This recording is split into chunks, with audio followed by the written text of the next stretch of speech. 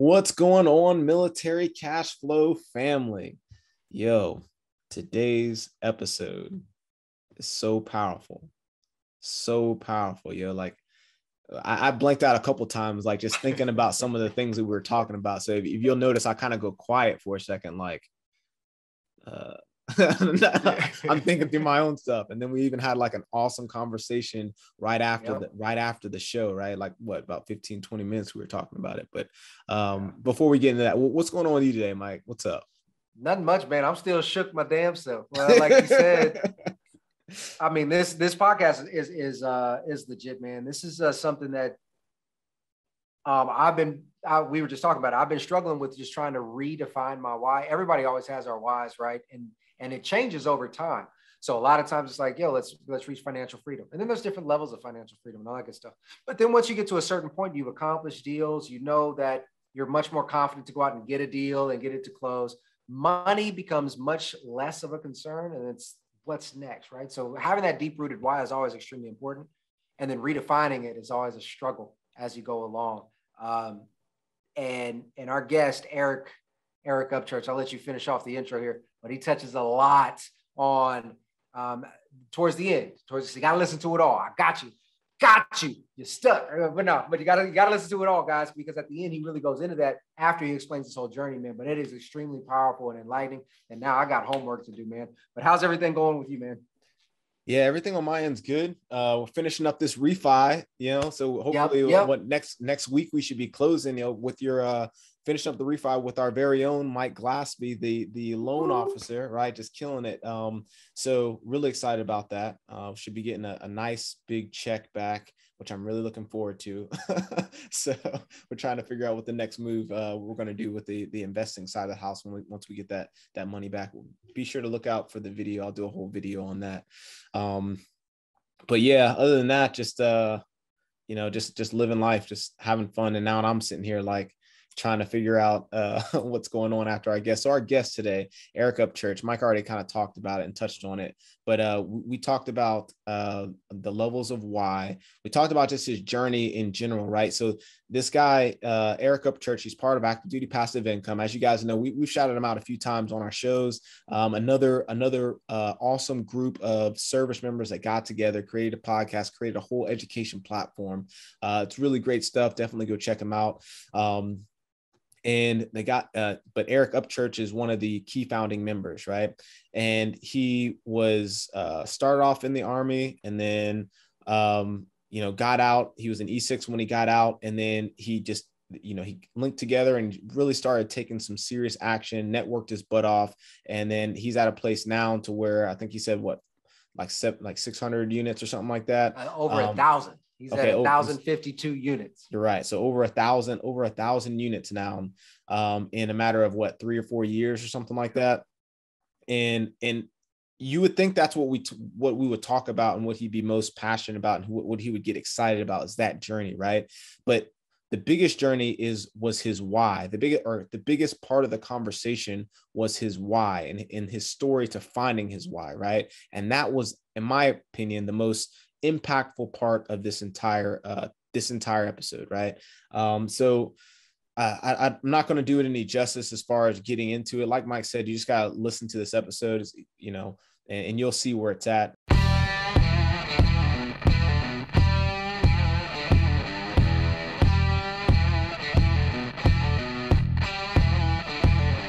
What's going on, Military Cashflow? Today we got a special guest, Eric Upchurch from ADPI.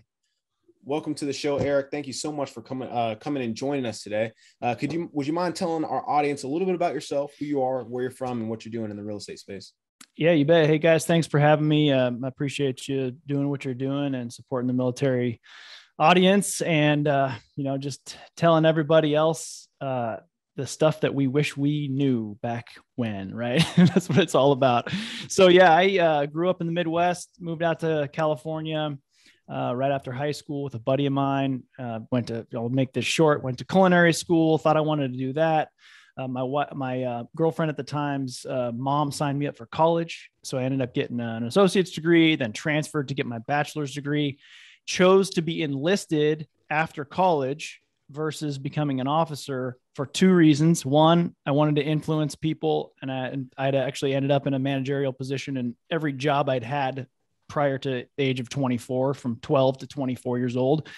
And so I knew I wanted to influence people, not like influence, but like I knew that I wanted to help other people learn the stuff that I did. Right. And then another thing, it was the loan repayment program in the Army paid off all of my college debt. That was a huge kicker for me as well. So I ended up in special operations the entire enlistment career. And the only reason was because I was trying to make it to my wedding. I enlisted basic training and advanced individual training, AIT. It was about a 6-month period. And all I could think was, okay, my wedding's in July. This is January. My wedding's in July. I can't mess up. I can't screw this up for my wife and for the 120 guests we have back in California. There was no plan B. So I ended up top of my class. And because I was top of my class, they selected me for special operations. That wasn't even on my radar. And so anyway, long story short, ended up as a staff sergeant in the Army and loved everything I did. I got to go to a lot of cool schools and influence 27 guys under my chain of command. And it was pretty great. Then, like a lot of military folks, I became an accidental landlord. Bought a house, the VA loan in 2006, 100% leverage. Awesome time to buy a house, 100% leverage, which was 2006, right before the bubble, right? Well, we got a lot to unpack there, man. I want you to keep going, but I definitely want to go into just a little bit of the backstory a little bit before we go into the real estate journey, because I think it's what you did there, right? When you said you chose to be enlisted over officer because you influence people, right? I kind of want to touch on that a little bit because, as you know, man, a lot of people in our audience, in your audience as well, obviously we're all military here, right? There are a lot of enlisted soldiers that go to college, right? And then they're faced with the same decision. How did you know to like, hey, I'm going to have more influence over individual soldiers, or I guess that kind of, I don't know, like really bond, right? Enlisted versus officer. How did that work for you? Yeah. One, it was a lot of research, and just looking at I was the guy of 24 years old, college grad, grilling my recruiter. I mean, I was probably his biggest pain in the ass he's ever had, but I was like, hey dude, if I'm going to go put myself in harm's way, I want to get the most out of it. I want to make sure that I got the job that I want, the bonus I want, the whatever programs I have out there, whatever's in my enlistment contract. I want to make sure it's all in there, because I'd heard horror stories about going to MEPS and signing on the dotted line and they switch your MOS to like 11 Bravo, and all of a sudden you're in the infantry and you're like, what did I just do? So anyway, a lot of research, but then also self-reflection. I look back at 24 years old. I was looking back and going, okay, what have I done in my life to get to this point? And my now wife, girlfriend at the time, when we were talking about this, she was like, well, you've always been a leader. And so, working in the cornfields of Iowa at 12 years old, I became a team leader, walking in the corn rows, behind a team after I learned how to do that. And I loved that. And I kind of inherently gravitated to becoming a manager or team leader in every job that I had ever had up until that point. And so I didn't try to do that. But you guys know, sometimes your personality and just what you like to do comes out. And so I'd always kind of gone towards that. So then I just figured, okay, well, they're going to pay off all my college debt. I like to influence people. I feel like I can, move my way up through the ranks and have more guys, under my belt close to me that I can really influence, these 18-year-old knuckleheads who've never been out of their county before joining the military. And I was like, I've got a little life experience and some college and some stuff. So I actually ended up loving that part of the job. I mean, every single one of my soldiers at least form a curriculum and apply to college. All 27 of them had to do that. And I would give them time off during the day, the duty day, to go to their on-post, curriculum if they needed to. And because of that, a lot of them have college degrees now. So got a lot out of that. That's awesome, man. Because I was actually in the same boat. I joined the military after I got my bachelor's, and I was in the ROTC program. Awesome. I was, knocking that out, but I decided to go enlisted as well.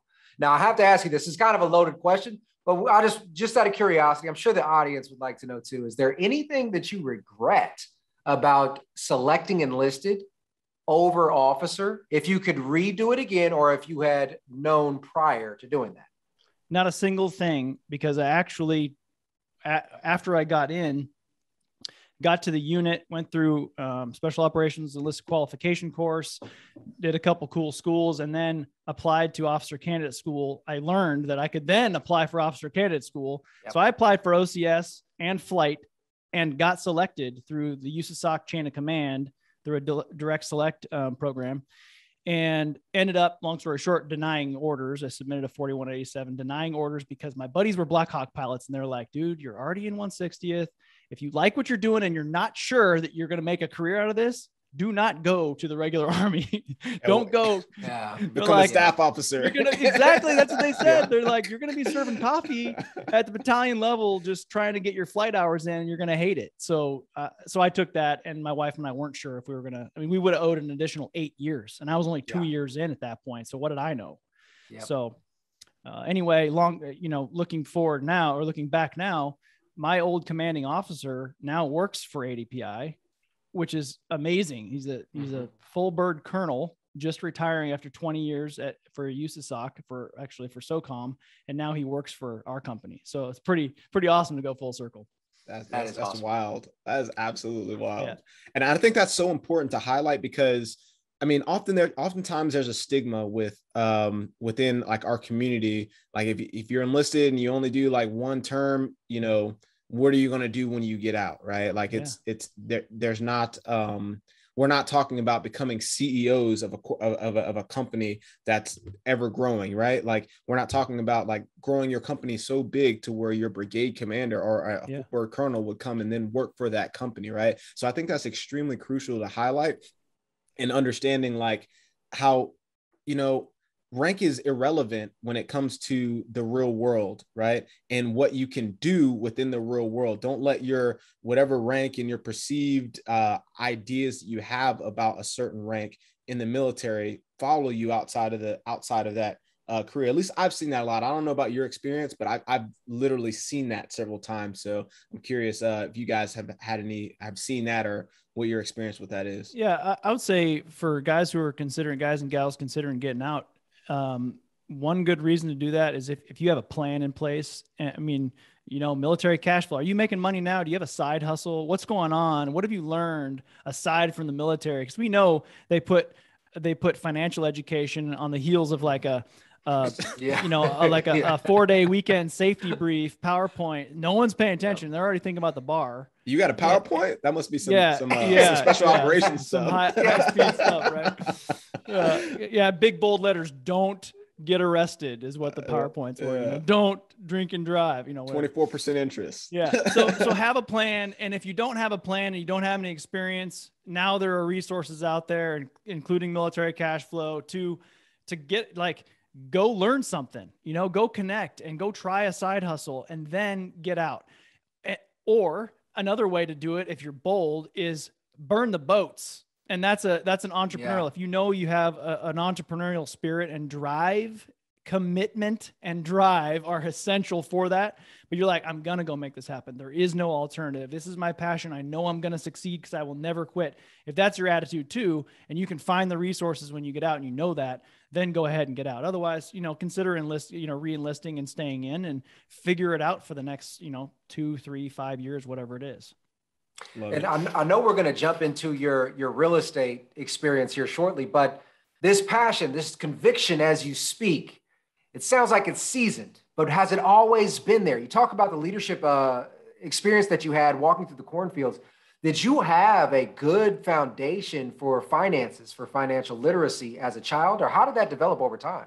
I wish it was. See, again, it's one of those, I wish it was. In my household, I grew up just barely middle class in the Midwest. Like if I wanted soccer cleats, I needed to go mow lawns, right? Mm-hmm. It was that type of thing. We weren't poor, but it was like, okay, go mow lawns, go, detassel corn in the cornfields to afford whatever extra thing, that Nintendo or those Air Jordans or whatever it is, right? Might have just dated myself there a little bit, but hey, Jordans are always around. Those that's true. Jordan, these are the original Jordans. All right.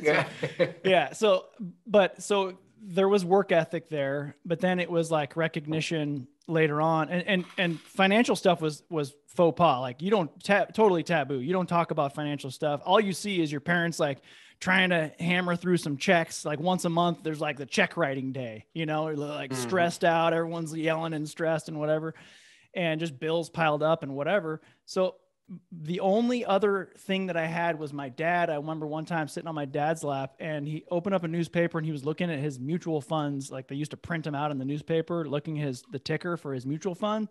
And I remember that and going like, what the heck is he doing?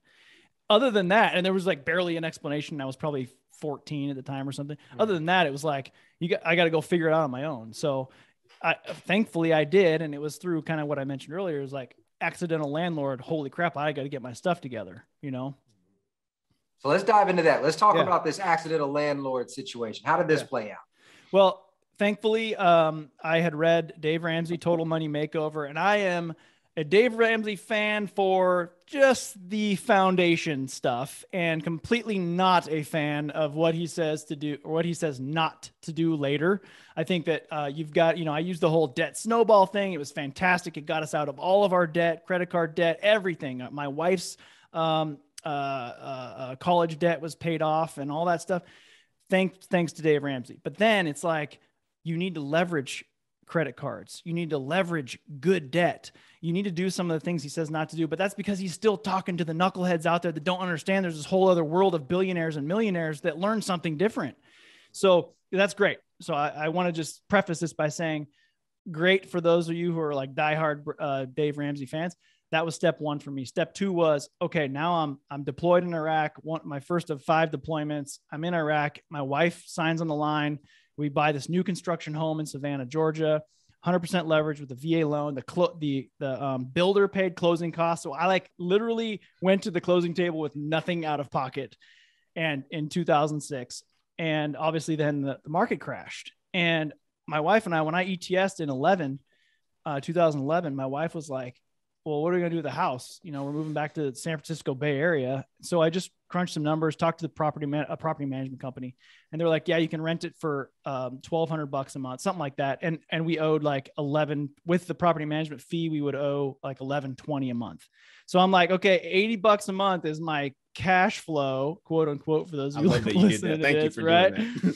And because the AC breaks in Savannah, Georgia, that's $385. And that happens twice a summer. And so I didn't deliberately buy this house as an asset in the future, which is now what we teach people to do. You got to think about it first as, okay, what's my next 2 years going to look like? What's it going to look like in 5 and 8 years from now? Am I going to be able to keep this thing? Maybe I should get something that's a little less expensive, that's in a decent neighborhood that can cash flow better when I move. Because chances are, as a military member, you're going to PCS. You're going to be on to your next duty station. I also, in retrospect, would have bought a 4-plex with that VA loan, not just a single family. But anyway, so that's how I became an accidental landlord, cash flowing, $80 a month, so I was back in the Bay Area and going like, okay, there's something to that. I read Rich Dad, Poor Dad, and he did it. He did it a little smarter than I did, but he did it with intention. So I'm like, how can I learn how to do it with intention? What's my next step? And so then I started looking into what can I do in the San Francisco Bay Area to make this work for me. Excellent. I love everything about that, especially focusing on that point about the cash flowing, because I think that's a common theme within the military community. I understand where it's coming from. Like, hey, you want to buy a house, a piece of the American dream, it's going to appreciate in value, those, so on and so forth. But we're typically not thinking with the end in mind when it comes to that. And I think you highlighted that very, very well. Another thing I really like that you touched on was that Dave Ramsey piece, because that's another thing that gets brought up a lot, that that argument, right? Like, I think there's a spectrum. There's Dave Ramsey on here, and then you got people like Robert Kiyosaki or Grant Cardone on this side. So just like you said, I think, you start off here and then you eventually slowly graduate as your net worth increases to the other side. And maybe it's not all the way Grant Cardone, maybe it's not, super 10X, but, you definitely do graduate from that, Dave Ramsey, if you really want to use your money to leverage and actually build wealth. So I really, really like that. Yeah. He's made a great, living off of just sticking to his niche, and he'll fight to the death, but he's a real estate investor too. You know what I mean? Yeah. Like, come on. He's got side hustles like you couldn't believe. He probably owns all kinds of businesses and has all kinds of write-offs and does all kinds of stuff that he cannot teach anyone else to do because it would go against his empire, you know, and that's cool. I get it. Stick to your niche. I love it. That's a great way to do business. And he's helping tons of people. On the other side of that is Grant Cardone. You know, we interviewed Grant Cardone, and what I got from that is I learned, and he is super divisive. You love him or hate him. You're all about that 10X energy, or you're just like, that's the stupidest thing in the world. Right. Or he's scamming people or whatever, you know, like there's always naysayers. But what I learned through talking with him is why he is the way he is. And he has a passion for helping those moms that he experienced when he was growing up. His mom didn't have, you know, X, Y, and Z explanations for her. She didn't have a way to invest because no one told her she could do that. And so he is unapologetic about just being over the top 10X. And that's his niche. That is completely a good analogy. It's like Dave and Grant are on opposite sides of the spectrum. And that's great. You know, so then we can fill in the gaps somewhere in the middle. I think that's extremely important. It's just finding where you fit in that gap. And over time, it's going to change. It always will. And speaking of niching into specific categories and changing, when you were in San Francisco, what the hell was your niche? It's an overpriced market. What did you do to be successful there? I got to tell you, so what are we good at in the military, right? Or we should be situational awareness. So I started reading books, listening to podcasts. I did hook, line, and sinker. I went to the free 90-minute session that led to the $1,000 tax lien thing and the boot camp. And then the boot camp got upsold to the $25,000 advanced coaching to flip houses in the San Francisco Bay Area in 2014. That was when people were paying $2 million for a $1 million listing that was just on fire, literally on fire. Sounds familiar. And so I'm going like, I'm like, okay, so maybe that's not me. Maybe, and I'm doing the whole thing, like calling agents and brokers and going, hey, I'm a real estate investor, blah, blah, blah, like just cold calling people. And so I'm that guy. But what I learned from that is huge importance was 2 takeaways. One, at that event, I met somebody who made me $250,000 on a live-in flip. 2 was the situational awareness part of it was I can live in flip. So I bought a house for $500,000, which is the cheapest house I could find in the Bay Area at the time. It was a short sale, beautiful house, all the bells and whistles on it. The guy just had to move to Texas. So anyway, I got a steal on it, $500,000, could barely afford the payment with my W-2, but qualified, 0 down. I didn't have $100,000 to put down on that house. So 0 down. Thankfully, I had the VA loan. And that house went from 500 to 690 in 2 years. And so in the middle of that, I went to that seminar and I talked to my wife and I was like, you know, our house just went up like $190,000 in value. Like maybe we should sell it. Sold it, bought a house for $900,000. And this is where that guy that I met at the conference comes in. I bought a house for $900,000 on the beach because we were like, okay, we're going to do this again. When we got kids, 2 little boys. And so we're going to go live and flip on the beach because it's an awesome location. And we think that this is going to be worth a lot of money someday. So we bought it for $905, put $50,000 that we just made from the house, from the last house, into it.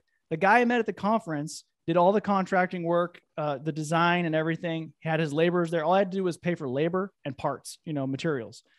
And in 9 months, we sold that house for $1.158 million. So it was a $250,000 spread in 9 months, and then moved on and did it a 3rd time in the East Bay. And so that was kind of my capital building phase when I did 3 live-in flips. That was my niche at the time. While I was learning other things, I was like, what can I do now? And so if you're listening to this and getting started, what can you do now? You can house hack. You know, we wrote a book, Military House Hacking. It teaches you some of the little nuances that military members can do. Buy that 4-plex that we mentioned earlier and rent out the other units and then move to your next duty station and do it again. You know, so there are a lot of cool things you can do. And I would do some of those things a little bit differently too now, but know what you're capable of, know what your capabilities are in your current situation, and just execute. Just try something, even if you fail, is better than nothing. So get after it. I love it. But another key takeaway to what you kind of said there, how you did those 3 live-in flips, was the deliberate action, right? Like you did that very intentionally. So if you're listening, you're like, oh, well, I'm just going to go buy a house and, and like, we'll see what happens. No, like, I know that there was analysis behind it, right? Like you were really doing your analysis to see what the ARV for other properties of like kind, or those comparative market analysis with it as well. So there's a little bit of research that goes into it, but yes, I absolutely love that, man. That's awesome information. I want to try to break something down with you. You mentioned this, and I know it may have glossed over here, but you said it was part of your capital building phase. Yeah. And I think this is extremely important that most people overlook. So could you explain to us in the audience kind of what your thought process is between phases and what's the importance of them? I never had any money in my life. Yeah, I was smart to get out of debt, and I had the military pay off all the way up through my master's degree, actually, while I was in. Military paid for all that because I was paying attention to what what was available to me. Coming back to the Bay Area, still no money, but no debt. And so I'm just kind of looking into what can I possibly do? And as these things start to happen, and as I start to, analyze, okay, this deal is going to make me X amount of money. At the same time, in parallel, I'm like, I know I got to figure out what to do with that money also at some point. Right. And so then I start learning, I start thinking to myself, okay, capital building phase. Okay, let me back up a little bit. I was a staff sergeant, right? I was making $42,000 a year. So there was no money. I don't want people to think that I had money when I was moving back to the Bay Area. And so then after I did those 3 live-in flips, I was able to then leverage one of my relationships in the past, because we know how important networking is, right? I talked to a buddy who was syndicating apartments, and it was the first time I'd ever heard that. Coincidentally, one of my partners, Markion now, said, I have this free ticket to a multifamily boot camp. You should go to it. Oh, sure. I'll learn. I love learning. So let's go. And so I invested a big chunk of money that I had made from these single family live-in flips with my family into my first syndication. And that's kind of what started the momentum with all of the investing. And from there, and you guys know, like 0 to 1 is always the hardest deal. And you learn, and the more you network and the more you try things, the more you learn, and the more people you meet up with, new opportunities. So man, I just, from that point, it was kind of off to the races. So it was awesome. Excellent. Yeah. So let's talk about that now. So, I mean, we've the audience, you guys don't know, dude, Eric's kind of a big deal. All right. Eric and the whole ADPI team, they're kind of a big deal, right? So we're talking about single families. We're talking about doing the live-in flips. And now we touched on syndication a little bit, right? So let's talk about like the first deal, and then where you are now and what you're doing in the real space now, right? So go ahead and take it away. Yes. So for first deal was, I consider those first 3 live-in flips, but then I invested, $100K, I'm just going to be open about the numbers, because I didn't earn. I mean, I made that money from being smart, not because I like, I don't know. I just feel like really blessed to have fallen into those situations, but like opportunity comes from awareness and doing the hard work, right? Moving my family around 9 times in 10 years was not easy to do. And so there was sacrifice to making that money as well. So anyway, I invested in a 439 unit mobile home park portfolio with a buddy of mine who syndicated, which for those of you who don't know syndication, it's just, following SEC guidelines to invest in apartments. You invest the equity portion with a bunch of investors. Then there's bank debt on the other portion, kind of like buying a house with bank debt. And then instead of you paying the 20%, investors pay the 20%. And I was one of those investors. So I was a limited partner, passive investor, which I love passive because you're just making money from your investment, and it's secured by a hard asset, by the apartments or by the mobile homes or whatever. So from there, I talked about burning the boats. When I went to that seminar, that boot camp for multifamily, my eyes were just like, I was like, whoa, hold on a second. Like, regular guys like me can do this. No one in my life had ever said that I, wearing board shorts and a hoodie, can go and buy apartments. I thought it was Wall Street. I thought it was REITs and like wealthy people. I didn't know like anybody can go do it. So I was like, okay, this guy on stage is saying that I can do it. I'm going to sign up for coaching. Signed up for coaching. But this time I was like, I am not going to quit until I do this, because I see that there's huge opportunity here. And so I signed up, I showed up, I never quit. And within 9 months, we closed a 212 unit, closed a 208 unit shortly after that. Then with the ADPI team, we closed 80 unit and a 71 pad mobile home park. That was in 1 year. And I'll say, so 571 units in 1 year. And I want to say one of the other things, intention matters. We're talking about Cardone and 10X. I had also read 10X rule, and I was on this like bigger pockets train of like, okay, all I need to do is start with a single family turnkey. And the next year I need to buy 2. And then the following year I need to buy 4, and then 8 and 16 and 32. And then I'm done. And so I was on that path. Like I was on the year where I needed to buy 8, I think. And I said, what happens if I say my goal is 800? And that's when all that happened. So because I set my goal at 800, my brain, my subconscious, my friends, the way I talked, whatever it was, we ended up closing almost 600. Now, if I had stayed at 8, I would have closed 6.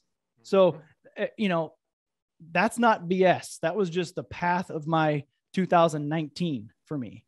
And so that was 1 whole year. And then from there, 2020 came.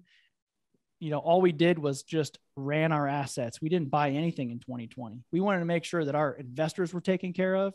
We wanted to make sure that that was going to be all golden, and it worked out really well. And now we're selling 4 assets. So it's really cool to watch all that go full circle and full cycle. And so we're buying storage facilities now. Lots of stuff going on. And I love how dynamic real estate investing is. It's just my favorite thing. I think everybody needs to rewind that section there, because the part where Eric is talking about intentionality matters. We cannot emphasize that enough. I love the example of focusing on 800 got you 600. We're focusing on 8 can get you 6. It is as true can be. With that being said, you have to identify what your ultimate goal is. If your goal is only 8 for whatever those reasons are, then that is perfectly fine. You do not have to chase this lofty, ambitious goal if that's not in line with your true why and your true purpose. But understand that, you get the right people together, you have intentionality and drive, bam. I didn't even add them up, but I wrote them down: 212, 208, 80, and 70, all within 12 months. And then the next part is focused on acquiring, and I love this piece, focused on acquiring, then management, maximize efficiency, make sure they're cash flowing. And guys, 2 years later, you're already selling some and looking for more. It does not have to be this 30-year or 40-year journey, for each one of these. So rewind that whole thing. Yeah, I've been doing this 3 years, commercial multifamily, or just commercial real estate in general. And we're at 1,052 doors with 439 under contract. And guys, I am not special. Dan was joking earlier about us being a big deal. I am not special. Anyone listening to this can figure this out. It's not rocket science. You just have to have intention, know what you want, have a deep-rooted why, and commit to the process. Learn it's a well-traveled path that anybody can do. There's an abundance of apartments. There's an abundance of single family. There's an abundance of storage facilities. You just have to know what you want and then just go get it. You deserve it. If you're listening to this podcast, you deserve the life of your dreams. You just have to go take charge. Damn right. If you guys can follow instructions in the military, you guys can follow a playbook for apartment complex. No, the military members are the best suited for this industry because we can follow rules and instructions. If there's an SOP, there is essentially all these books out there you can read, the podcasts on multifamily or whatever your niche is. That's all an SOP. Write it back out, write it to yourself, and just commit to the process and just be 1% better. That's all you got to do. Yeah, I absolutely love it, man. So just recap, right? If you're listening, just think about this for a second. I know we have a lot of service members who are in the transition period of getting out, and they might be enlisted, they might be officer, whatever the case may be, right? So we talked about a deliberate process, going through starting with the live-in flips, figuring out what you can do where you're at, right? And then we networked our ass off, stayed true to a process, and now look where we are. I think that's absolutely amazing, man. And just like you said, dude, if if you can do it, if you can stick to the process, then, you know, you're good to go. And it's crazy because we interview so many military members, right, that are just crushing it in all aspects of different types of real estate. We got the Airbnb, we got the syndication, of course, you know, we got the mobile home parks, we got the storage facilities. It's wild how it's just wild. It's great to see so many other service members just like out there crushing it, man. It really, really is, man. It's super motivating. So what's next for you? I mean, we're up to 1,000 doors. Obviously, you're still going to be acquiring more, but what is the next step in your investment journey? And after a certain point, after you acquire some doors, what else is in your path? More importantly than any of that stuff. So number one, if you're starting, you have to have a deep-rooted why. I serve with the memory and pride of those who've gone before me, for they love to fight, fought to win, and would rather die than quit. That is what drives me. You need to have a why that when you say it gives you the goosebumps and will get your butt out of bed. Okay. Next most important thing from there is, who are you going to serve? Yeah. We have an amazing community of 40,000 members in ADPI, and that's going to be 100,000 next year. And we're serving them and telling people what we wish we knew when, right? But we also donated 3 houses to Veterans Community Project last year. There are a lot of things we can do. We're going to raise $500,000, if not more, next year for Veterans Community Project. And to me, and we also donate our book, which talks about how to use your VA loan. There's a full chapter in there, like soup to nuts, how to use the VA loan. Only 13% of veterans eligible are using the VA loan. So you take a homeless veteran, which is Veterans Community Project. They bring them in and they build tiny home communities. You take a homeless veteran, give them our resource, the Military House Hacking book. It tells them how to repair, build, and maintain credit. And we're launching the second edition on Veterans Day. It teaches them how to create a solid financial foundation. It teaches them how to use the VA loan. It teaches them the differences between assets and liabilities, good debt versus bad debt. You can go from veteran homelessness to veteran home ownership just by having that situation at Veterans Community Project, reading our book, using the resources available. So philanthropy is just the most important thing, whether it be serving our community or actually helping homeless veterans.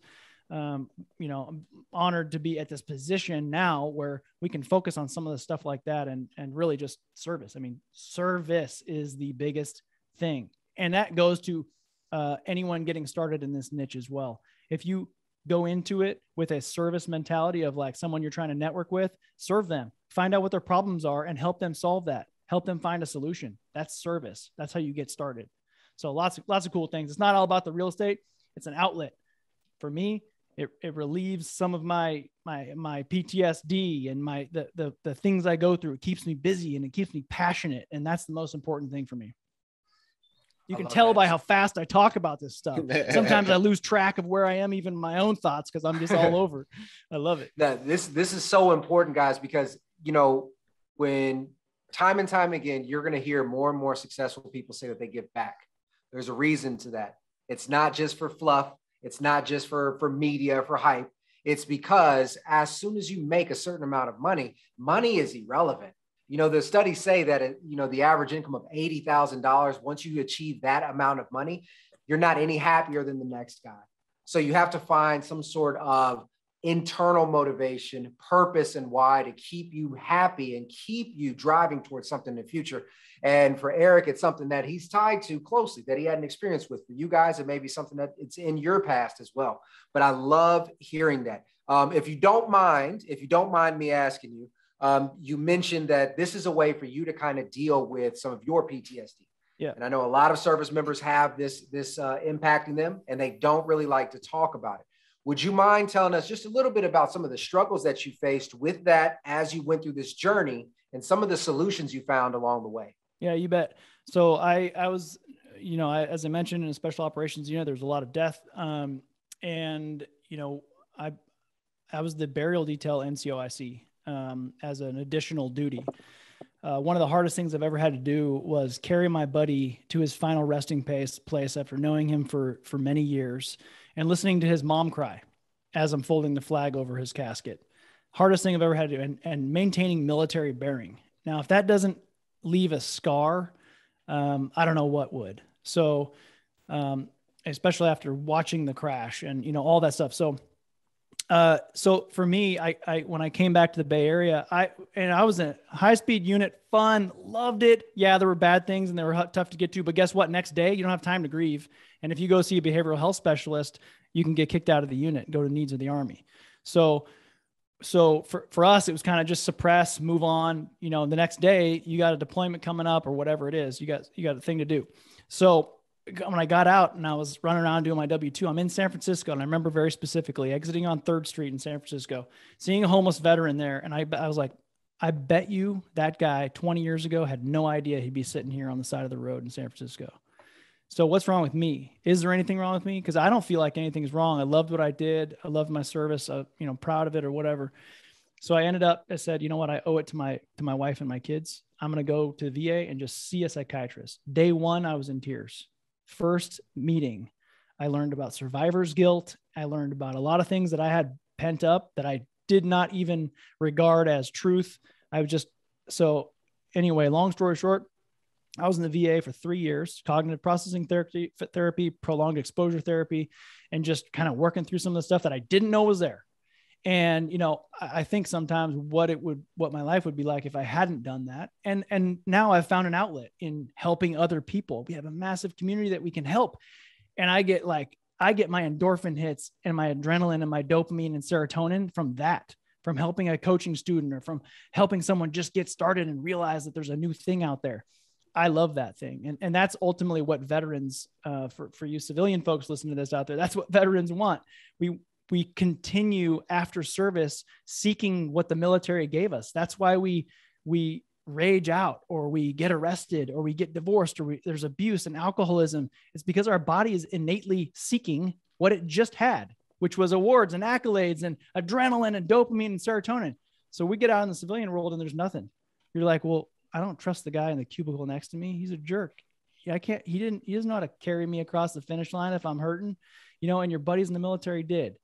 So the importance of what you do and what we do is to show people that as long as you have purpose, as long as you're breathing, you have purpose, and you just got to go out there and find it. So I found that through military real estate investing, and now it's just, there is no quit in me. There's no way. We're going to end veteran homelessness this decade. We're going to educate millions of veterans and active duty service members on how to create a side hustle and just live your best life and how to transition without killing yourself. I had too many suicides still happening. So anyway, for me, what I do day to day is therapeutic. And I hope that someone listening to this will realize that I don't care if you start a Jeep club or if you start real estate investing, whatever it is, find your passion and just go all in. That's you. Go do it and go be the best at it. Thank you for sharing that. That's something that, again, most people do not talk about. And for anybody who's listening, who feels like you are in that place where you're just mentally battling with what's next. Why am I not motivated? Where's my purpose? Guys, rewind that. There's plenty of services within the VA itself. Don't be afraid to reach out and talk to any of us, right? We'll try to help out where we can, but thank you again for sharing that. Absolutely. Yeah, I definitely appreciate the your candidness with that. So it's a very powerful, moving story for sure, and it's also very helpful to the audience. Man, that's good stuff. I love your why. Absolutely love your why. That's great. Yeah, my hardest day is my brother's. Is my brother's best. So I just, when I think about that, I wear a memorial bracelet and it's sharp. It has sharp edges. And, every time I get pinched, if I'm in the gym and it cuts me or it hurts, I just remember that pain is nothing compared to what somebody else endured. For me to have the opportunity to go crush it in real estate, how cheesy, how dumb does that sound? I'm going to have a hard day right now. I'm killing myself in the gym right now. Well, I'm breathing. So I deserve a life worthy of their sacrifice. It's my duty to go out there and just never quit because they no longer can. They can no longer do this. So, and that's just passion at its finest, man. You guys got it too. So, And that, I mean, we always talk about some of the, why is life so hard? Why are we struggling? This, that, and the third. And I think Eric brings up a very, very strong point that many of us overlook. Believe me, I fought with depression myself. Plenty of my friends have too. It's a big thing in the military. But we have to realize, just because we are alive and walking this earth, we are already 1 out of 400 trillion chances of being here, right? And now above that, we have all the other people that are passing away, whether it is through suicide or just through accidents in life. And we are still here and we are still breathing. So we need to make the best out of every single day. It's something that's very serious there. Now we got all this in, we have your why. Now we're going to start wrapping up a little bit here because we did cover a lot of information here. But if you had one piece of advice to give to somebody who is looking to find their why, we're going to switch it up a little bit, who is looking to find their why, what piece of advice would you give them? Yeah, I would say you need to look back, reflect. I mean, take some time with no phone, go out in nature or something, and just think about things that you would do naturally in a given situation. Come up with a lot of situations like, okay, you went to college. What did you study? What did you want to, which classes did you want to go to? Or, hey, you have a couple buddies. One worked in an auto mechanics shop and one worked at a library. Which one would you want to go visit? And just, like, that's a stupid example, but like, those are clues to who you are. And if you go down that rabbit hole of like what you gravitate to, that's how you're going to figure out what you're going to be successful at. So, with success, if you want to find success, you have to have that deep rooted why, and you have to have your identity.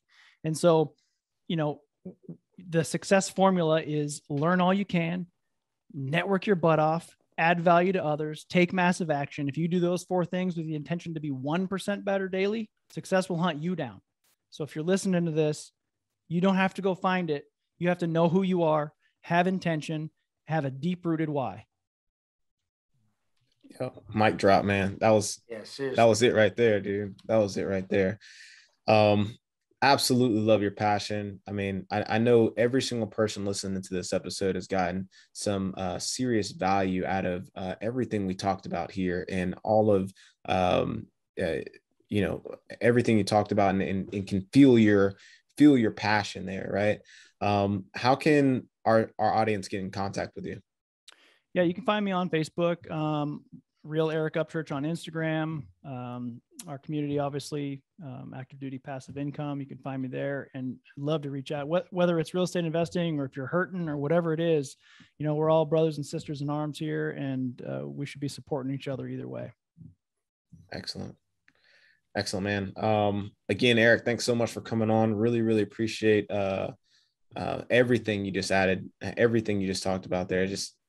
I'm kind of don't really have many words right there. Just really, really powerful. I appreciate you coming on and sharing your story with the audience. Thanks so much. I'm glad to, and I'd love to come back when we end the veteran homelessness problem. Okay. Can you guys have me back on when we do that? Absolutely. It's a solvable problem. We're going to figure it out. So that'd be a good episode. Excellent. Hey, we're going to wrap up the episode with that. This is Dan Wynn and Mike Glaspie signing off.